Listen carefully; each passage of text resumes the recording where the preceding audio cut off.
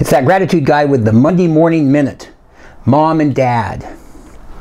Even if it's not any special occasion like Mother's Day or Father's Day, I was thinking how the best surprises are the ones you expect the least. As someone who lost my parents at a relatively young age, I was reflecting the other day on how a number of friends of mine still have their moms and dads.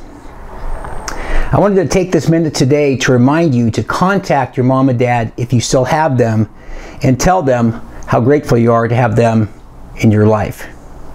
Can you ever tell them that too much? Do you ever tell someone to stop complimenting you? I don't think so. During my talks, people comment that their favorite part was texting someone to tell them how grateful they are for having them in their life.